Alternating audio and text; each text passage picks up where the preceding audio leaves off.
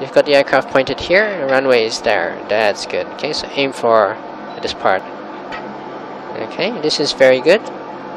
Excellent job, okay? Very nice. Hold, don't do anything, just hold, hold, hold, hold. Hold, hold.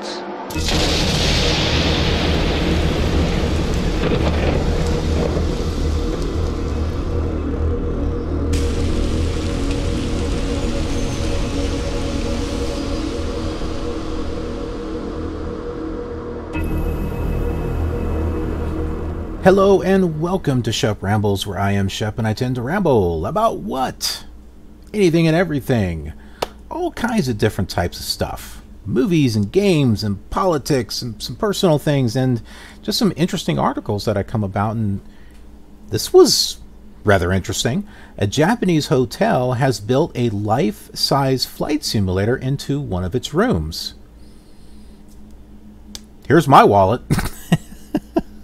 Sleep just feet away from a replica Boeing 737-800 cockpit. Take a look at this picture. Look at this. I mean, here are the beds, and it's like right there. That, oh man, that just looks so cool. All right, so it can be tough getting to sleep sometimes. Yeah, go and fly flight simulator. That's going to keep you awake. Some people like to have a window open to keep the room cool, while others use the sound of white noise to drown out outside distractions. Or they use HDMR, you know. My wife really loves HDMR. One Japanese hotel has a slightly different idea about what will help its patrons sleep. A full-sized flight simulator installed in one of its rooms on a Boeing 737-800 cockpit. I would never go to sleep.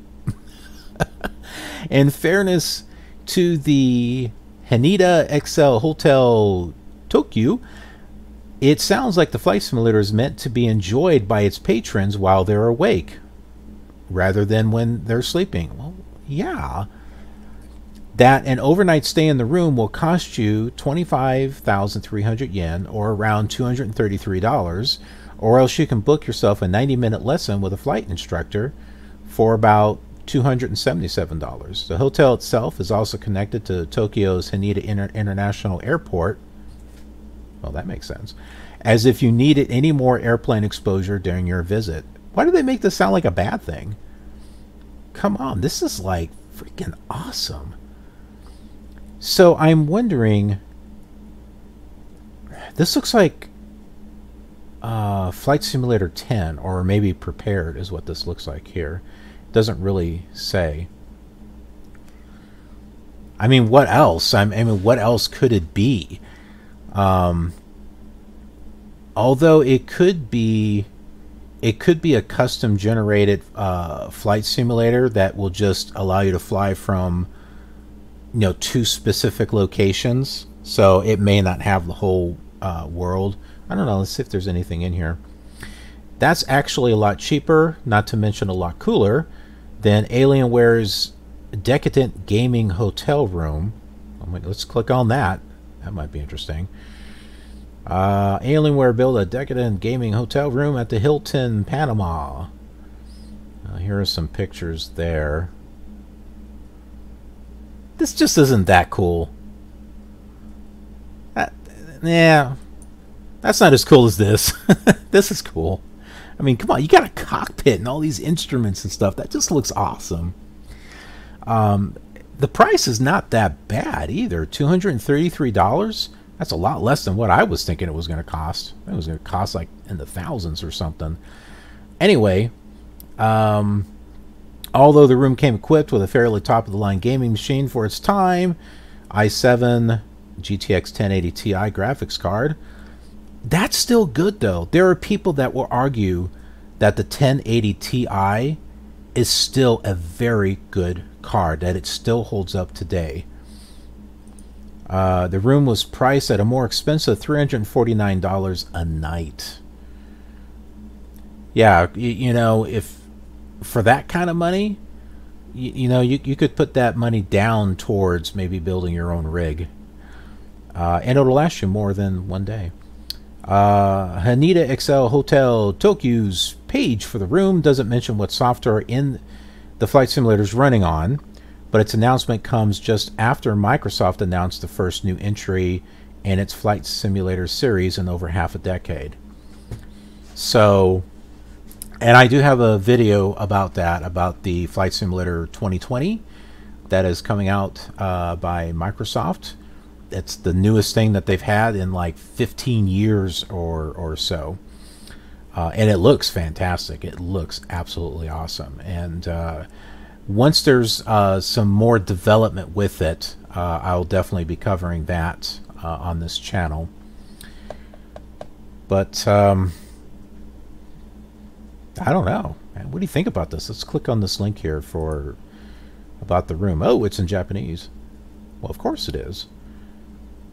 Let's click on translate.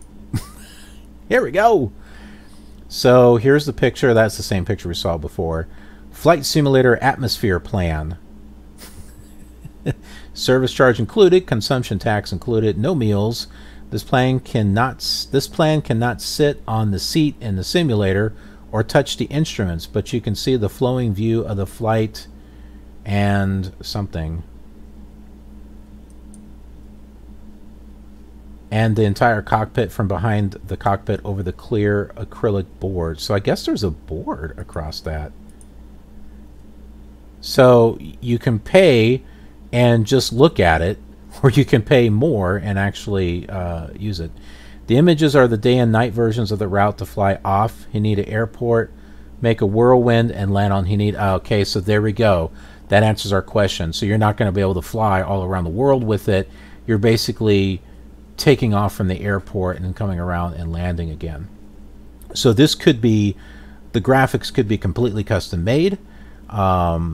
It could be from prepared and it's just limited to that one area.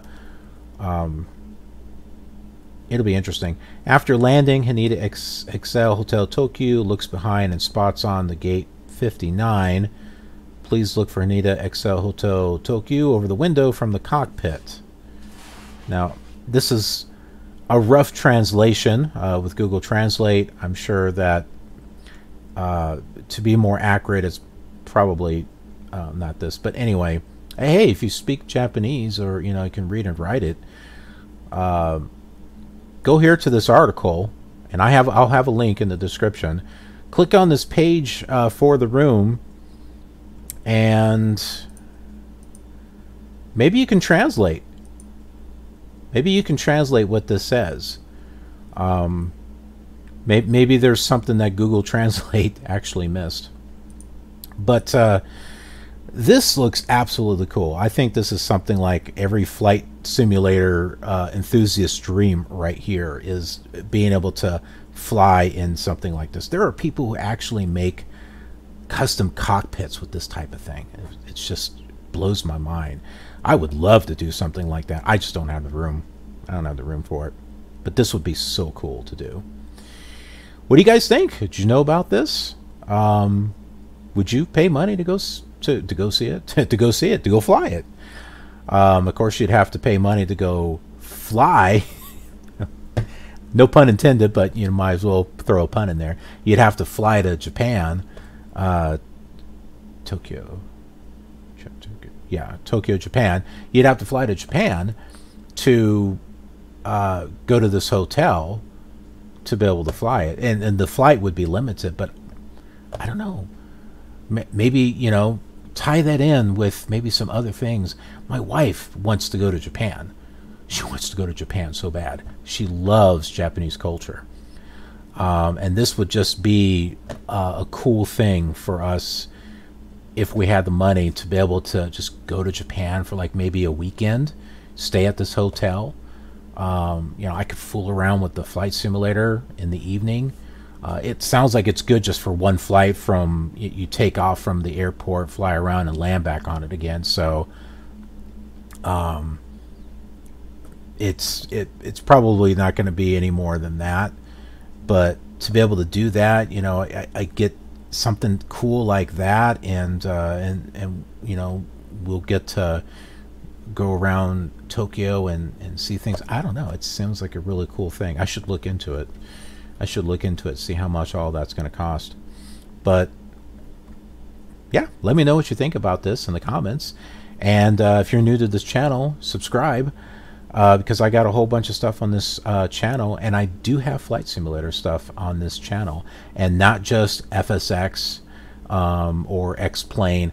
I got stuff dating back to the Commodore 64 and Microsoft Flight Simulator 1 and 2, and I've got this Flight Simulator 4 Adventures series that I got going on, which I actually custom program adventures for Flight Simulator 4, and it's got air traffic control and chatter, real life chatter. Not well, okay, it's not live, but it's actual recorded chatter, and custom scenery and custom air traffic and stuff that I created. So if you love Flight Simulator, definitely subscribe to this channel. I've got a whole bunch of different types of things that I think you'll like.